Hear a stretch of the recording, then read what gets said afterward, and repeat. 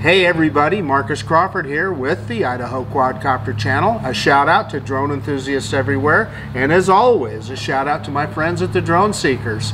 Hey, I've got the Fimi X8 SE out again. They had another firmware update. This time they changed the flight control firmware from 1056F to 1057C. And of course, those are just numbers. I looked through all the other firmware. I couldn't see any other firmware numbers that changed. And the change list just said flight control. So what it said was it changed the optimization of the compass calibration.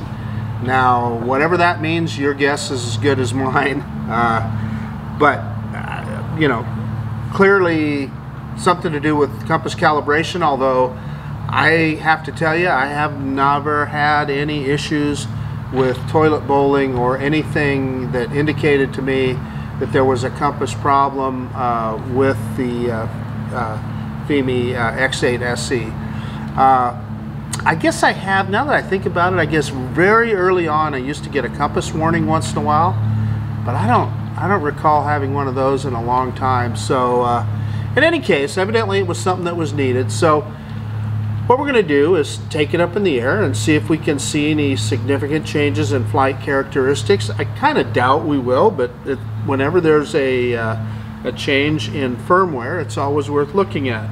I thought while we were at it, there's been a lot of speculation about what Fimi calls smart track with this bird. You know, I think DJI calls it active track. It's a follow me mode. There's a lot of different modes that people use with these, and Fimi calls their smart track.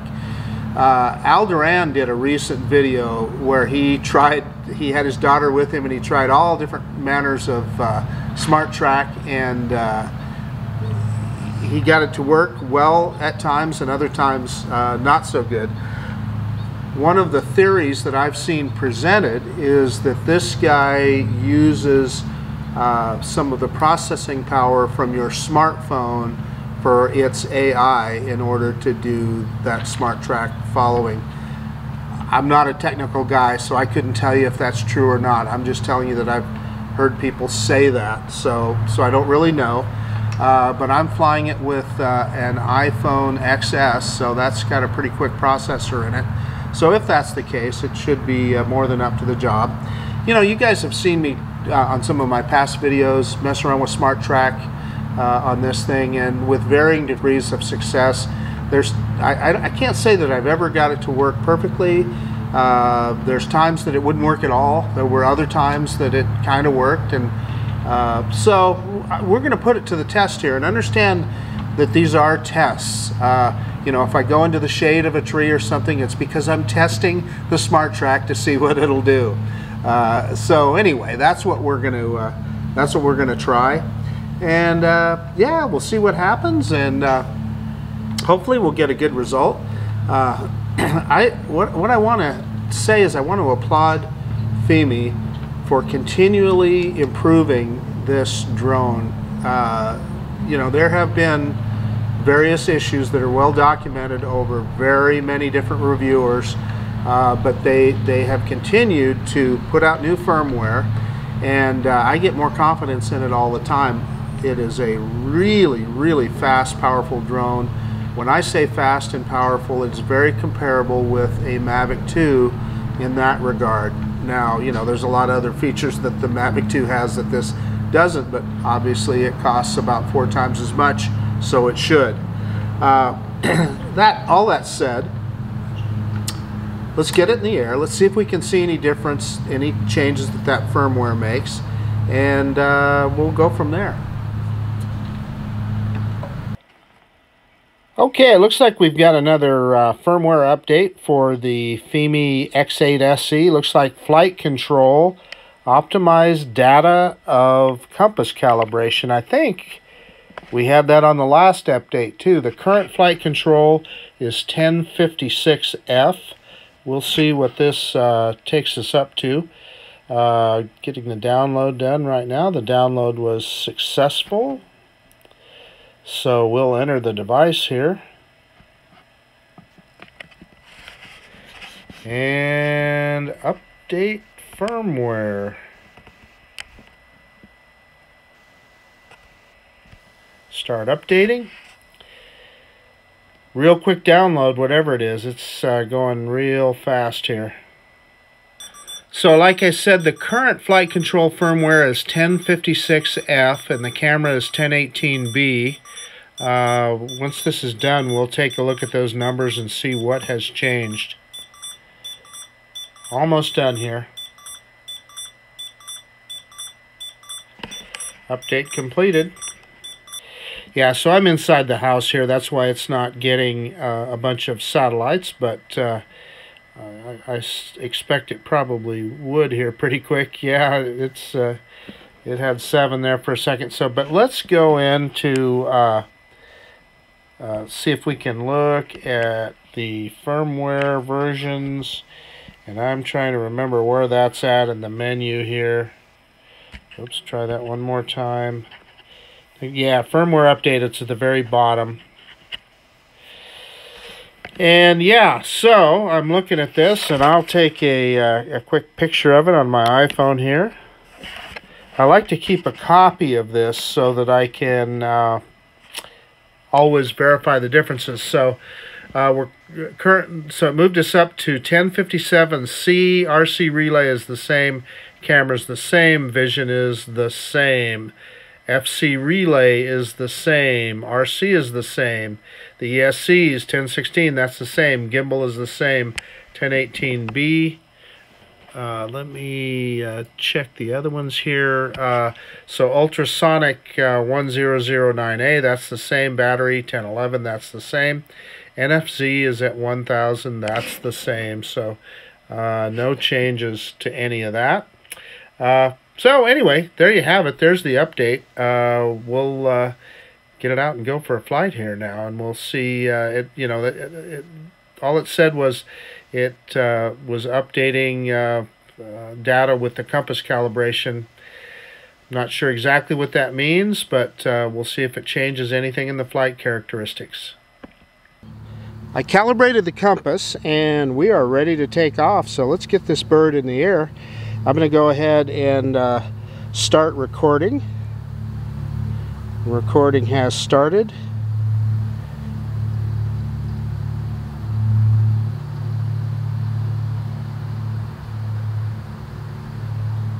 Just wanted to verify that we are in 4K 30. I'm going to stop recording here for a moment. I want to reset the balance, the white balance, to sunny day. So white balance is on sunny day. That's another thing that's controversial with this bird. Some people say that when you change the white balance settings, it really doesn't make any difference. It still stays in automatic. And I have to say, I have noticed that once in a while too, so I'm not sure. Anyway, we're going to start video again. And I see no reason at this point why we shouldn't take off. We've got 17 satellites. Everything's normal on the drone status. Yeah, I'm going to go ahead and hit the takeoff button on the remote control.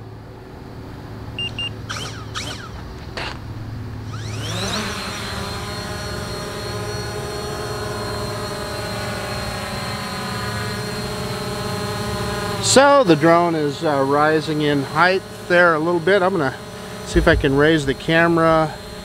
Yeah, you're still not gonna be able to see it. Let's drop it down a little. There you go. There, it's in frame now. Okay, so one of the first things that I like to do is check our GPS and make sure that, or our home point, I should say, and make sure that the drone knows where its home point is. So we're going to do a kind of a manual droney, and we're going to go reverse and up. Reverse and up.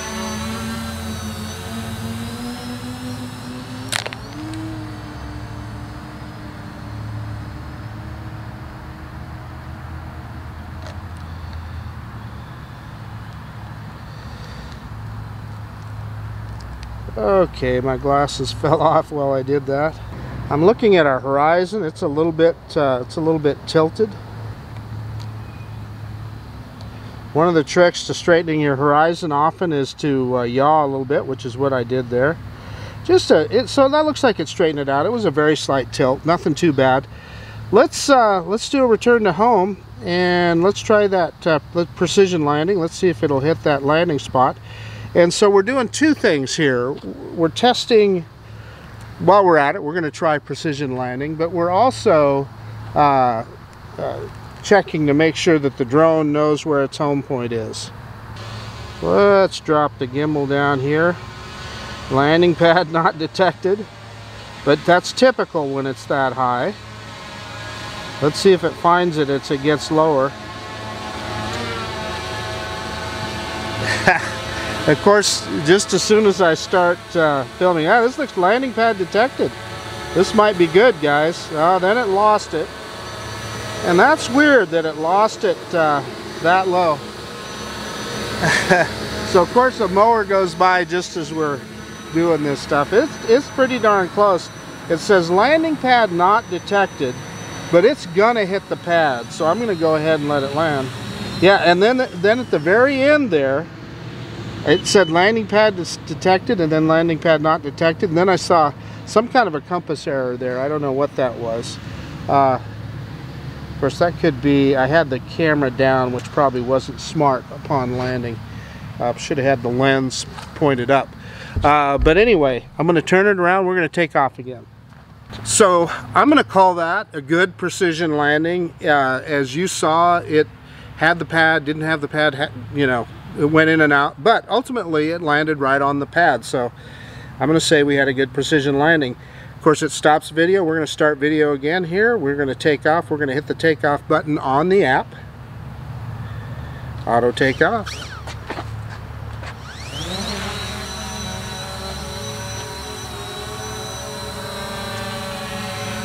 Drop the gimbal just a little bit. Yeah, horizon looks really good right here. Let's get some altitude. Go out there a ways. That's probably enough. So what I want to do is I want to make sure that I have enough altitude that I know I'm not going to hit any of these trees or anything around here, because we're going to try Smart Track. So we're up about 87 feet. That ought to be, let's take it up just close to 100 feet. Close as we can get here. Yeah, that's pretty darn close. And then I'm going to turn it around. We'll go into Smart Track, and we'll see if it can follow me around.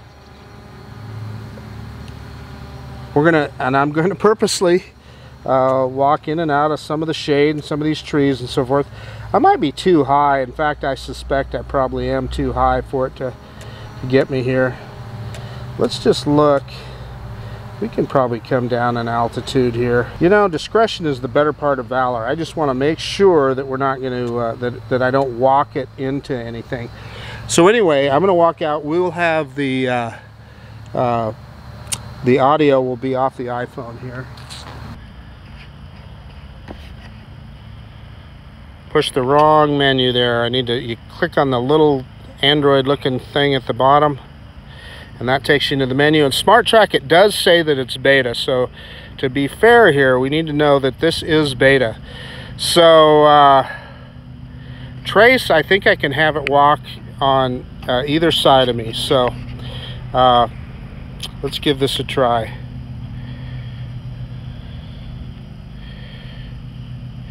It says it's got me. I was a little concerned about the altitude that we were at. But here we go. Yeah, no, I think my concern was good. So it's weird. It said it had me, but it really didn't. And I'm quite certain that's because I'm just too small, just too far away. Let's bring it in close. I'm just going to have to be careful about what I get near here. So look, even without me doing anything, it caught me. As I got closer, it caught me. I'm walking towards it right now. to see if it'll back up the drone, and it indeed is. It's backing the drone right up. And I thought that there was a way that you could change the position of the drone in trace. Maybe that's one of the other ones. But look, that's a pretty big box. But maybe that's part of the secret, because it seems to be keeping me in there. I'm walking towards this shade on purpose. Yeah, and I walked right out of it. It lost me there even before I got into the shade. But that really was not a fair trial. I was way too far. So we're going to exit out of that, and we're going to try it again.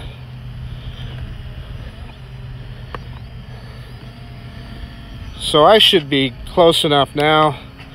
Let's go into Smart Track, trace.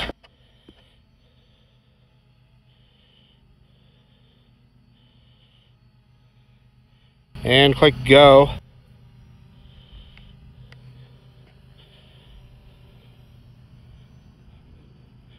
There, it's got me, and this is more typical of what you would expect. Now the key is going to be, we're going to walk through the shade of this tree here, and let's see if it can keep me, still keep lock on me. And I'm wearing dark clothes, and I can almost tell it, yeah, it was losing me already.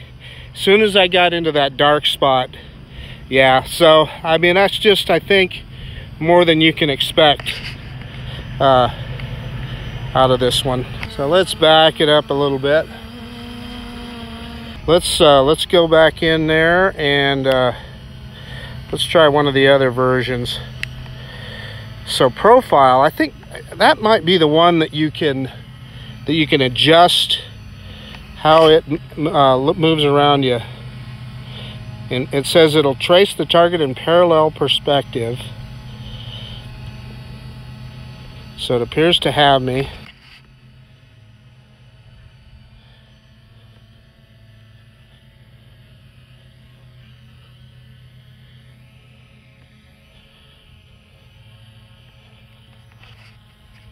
So that works. Now I know I'm not on rollerblades like Alderan was, or running like his lovely young daughter, but you know, fat guy like me is just walking around. Okay, I'm going to walk through the shade again here. Let's see how it handles. I'm going to walk through just the very top part of the shade. Hey, it stayed with me. Okay, so let's go through this part. So there I was way more in the shade, but it still kept me. And I thought I could push it backwards, but I think I've done this before, and it's pretty clear I'm not pushing it backwards in this mode like we did the other mode. The trace mode, we were able to push it backwards. In profile, we weren't. Now I thought that there was a way in profile that you could adjust. There, I touched the screen again. Yeah, that kind of messed it up. So we're going to get out of there. So let's back it up again. I'm going to get way out in the more out in the middle of the field here. My iPhone is doing okay with brightness today. A little bit cooler day, so that's a good thing. Although it's still, when you're out in this really bright sunlight, it can be difficult. So let's go back in there again. Smart Track. Let's try lock. And I'll be honest with you. Yeah, so this is the one where it will circle around me. Okay, this is great. So let's give this a try. This is the one I probably was thinking of, that I can adjust. Yeah, so the drone should move clockwise around me. Now I'm going to get out here to make sure I'm clear of everything before I crank it up. So we're cranking up the speed a little bit now. And in theory, it will just continue to do a circle around me.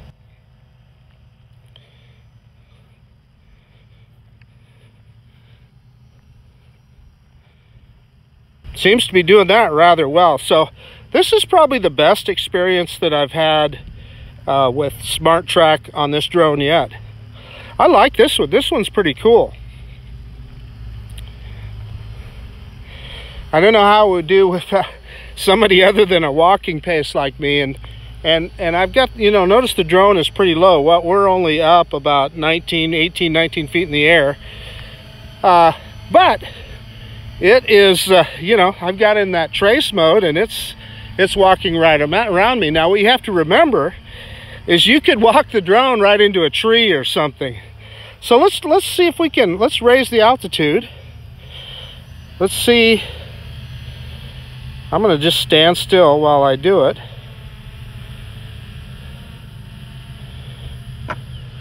So we're up about 60 feet. Yeah, so it stopped the rotation. So let's rotate the other way. And let's go at a pretty good rate here.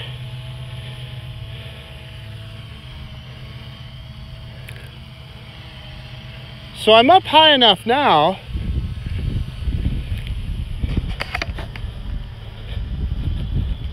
That's pretty darn cool.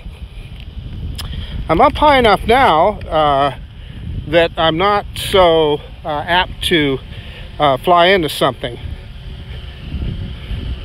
So I'm going to watch it real close here as we get back towards the picnic shelter.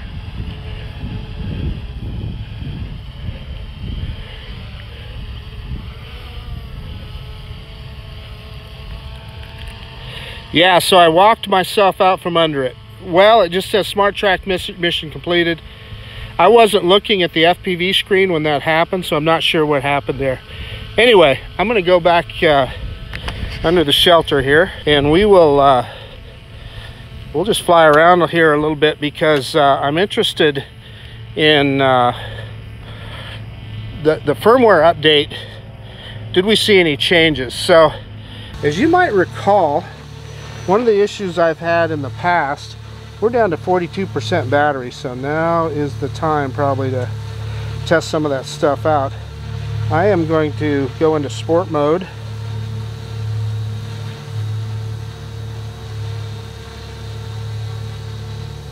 And let's just see, pick up the gimbal just a tad, and and we do have a little bit of a crooked horizon, not bad. Let's go full stick forward.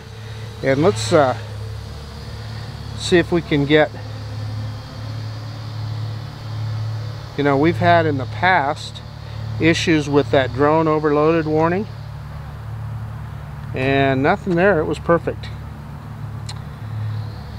Let's yaw around here. And that was in sport mode. I didn't happen to look at the speed there, but let's point it back towards us. I'm going to get just a tad more altitude here. And we are going to go full stick forward, and let's see how fast this baby will go. And in fact, let's raise altitude at the same time. Let's really tax those motors.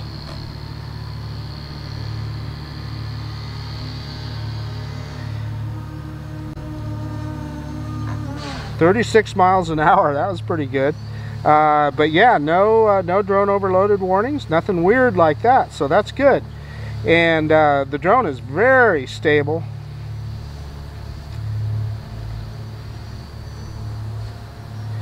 Full tilt again. 40 miles an hour, 41 miles an hour. And that was me flipping it around there. Yeah, so I'm gonna say, you know, whether that had anything to do with this particular firmware upgrade or not, those drone overloaded warnings seem to be a thing of the past. Although let me add that it's 75 degrees today, so I've flown it on much hotter days than this as well. But that's a good thing. That's great.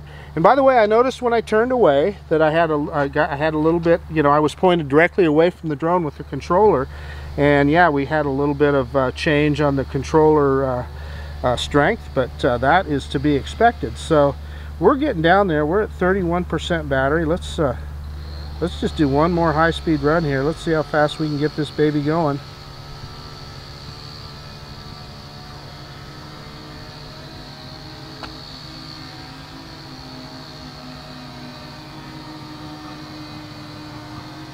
I don't seem to be able to go as fast this direction. There's really no wind today. But yeah, we're down to 29% battery, so let's do a return to home. And it's telling us we got a low battery. So it's dutifully turning around, and it'll come back here, and let's see if we can get another one of those precision landings. I'm going to leave the camera up this time. We had a great landing that last one. And we still have 27% battery.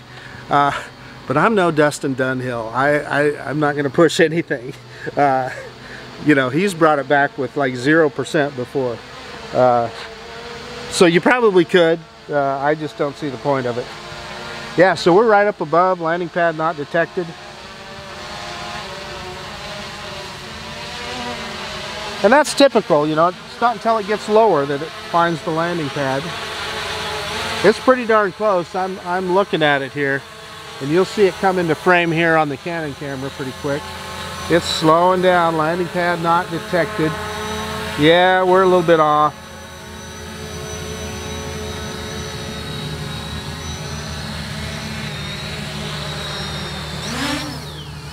So I didn't want it to mow the grass, so I picked it up there.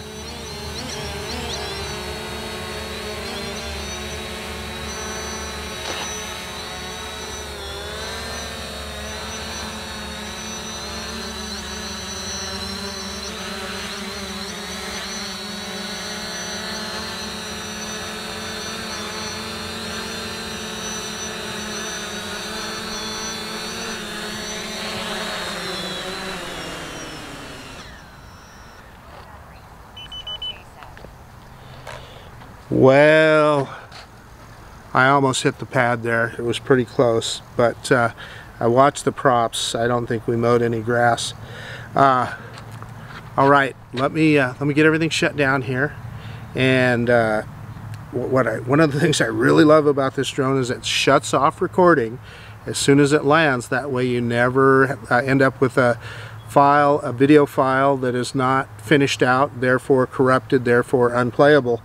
So it always takes care of this. I wish Hubsan would do that with their drones. Okay, let me get it shut down and we'll do a real quick conclusion. Hey, okay, so we took the Fimi X8 SE up today for a test flight after upgrading the firmware to firmware version 1057C that had to do with compass calibration optimization. So before we took off, I calibrated the compass. Even though it said that our compass calibration was good, I went ahead and calibrated the compass again anyway. It still said it was good. So no issues compass wise, although I have to say I haven't been seeing issues compass wise with this guy. So whatever that firmware update was for, I guess we can say it succeeded, because I didn't see any problems. But all of that said, we had a couple of successes today, I think. So we took it out initially and then tested the return to home. Just want to make sure the bird knew where home was. It's always a good thing to do. Sometimes I forget to do it, but it's a smart thing to do. After you take off, hit return to home, make sure that it knows where its home point is. Anyway, we did that, and I went ahead and let it land to see whether we could get a precision landing out of it.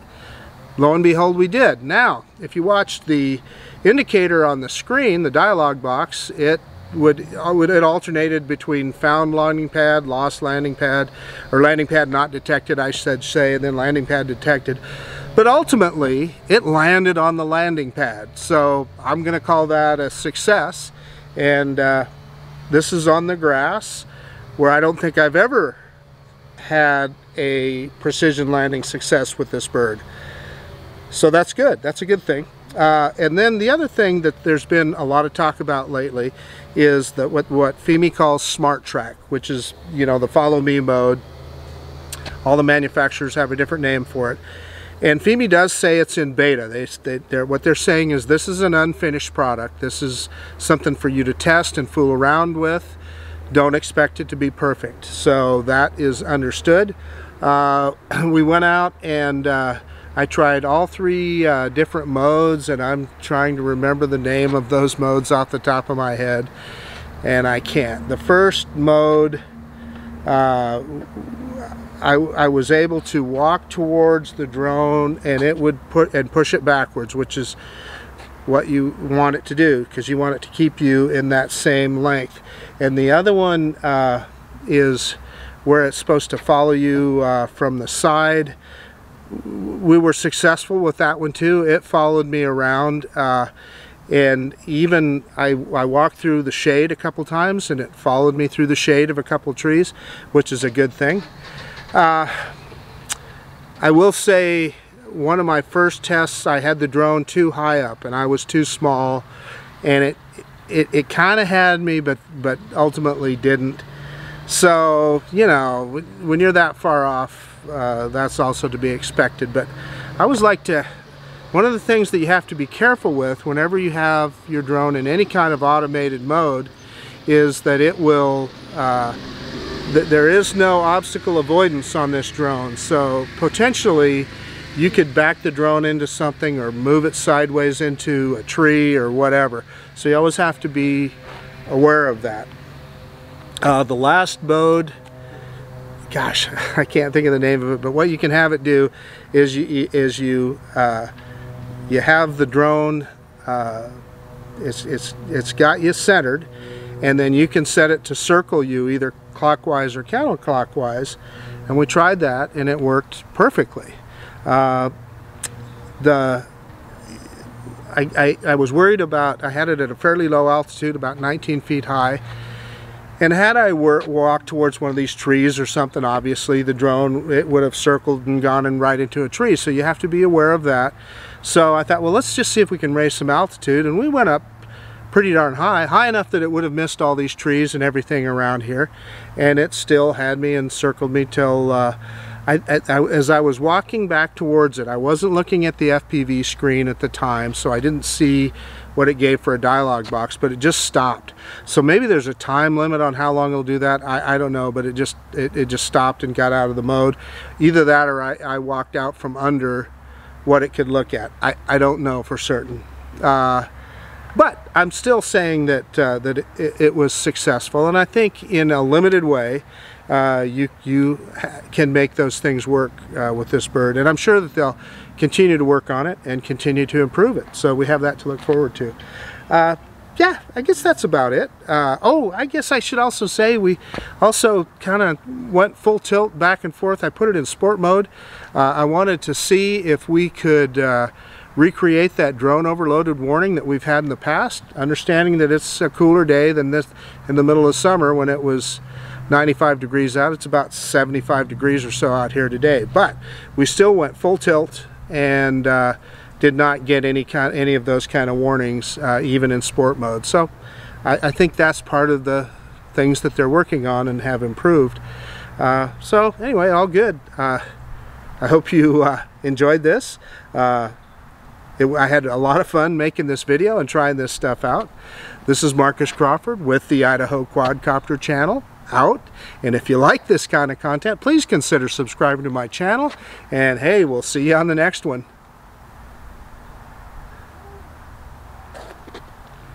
Hey, what we got here, guys, is the Fimi X8 SE.